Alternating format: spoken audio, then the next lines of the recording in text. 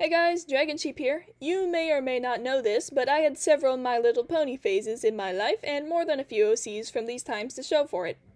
I thought I would give 3 of the most memorable a revamp, and I want them to look like a mixture of the MLP art style with mine. Let me know in the comments if you think I pulled it off. Here we go. I don't have any old art or references to show you for this first character because 13-year-old me was extremely meticulous in destroying all evidence of her existence. I thought it was fatally embarrassing to like a show targeted at my exact age and demographic, and as such, I would draw, memorize, and expunge ponies like it was the Cold War and I was an operative in Soviet frickin' Russia.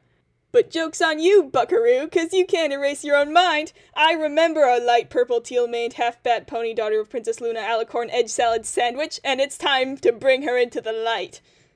Everyone meet Darkstar. She's pretty true to what I remember of the original, but I changed the hair up, added some spiffy accessories, and changed the eye color. I also replaced her weird hoof talons with some Philly Krueger blades. You know, Luna does have dream visiting capabilities, and Star could definitely take this into the serial killing direction because she's so misunderstood. Moving on, we have one of my most developed OCs, Night Owl. With her shady past, she really puts the sus in Pegasus. She was found as a filly in the Everfree Forest with her wings clipped, and when they grew back, they were discolored, which suggests spooky magic and someone wanting her dead. Ooh. She was then adopted by the Apple family and raised as an earth pony before getting a job in the Royal Guard. For Princess Luna, of course. I actually started to write the first chapter of a story on her on a fandom wiki, but I don't remember what happens now. Oopsie.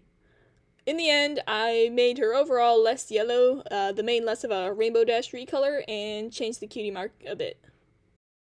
Lastly, we have Chitin the Changeling. She was created back before changelings looked like that.